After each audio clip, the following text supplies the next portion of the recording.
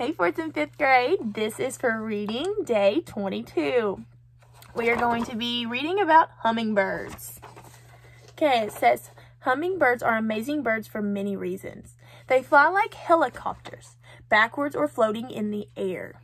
They move from side to side. The hummingbirds zoom straight up into the sky or dive straight down. They spin their wings in circles. If their babies are in danger, they will even attack eagles. To build nests, they will pick fuzz off your sweater. When they are awake, hummingbirds spend most of their day eating food. Hummingbirds are always on a quest for insects to eat. They need them for protein. Hummingbirds are always looking for objects from which to drink juice.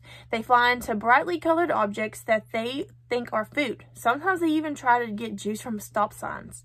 They also drink nectar from flowers. Every day they visit up to 1,000 flowers to drink the juice. Hummingbirds have special tongues. The front of their tongues are split in half. They have sharp edges. These edges help soak up juice from flowers.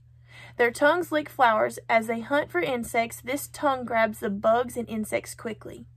Tongues, flying, and eating habits are just 3 of the things that make the hummingbird an unbelievable creature.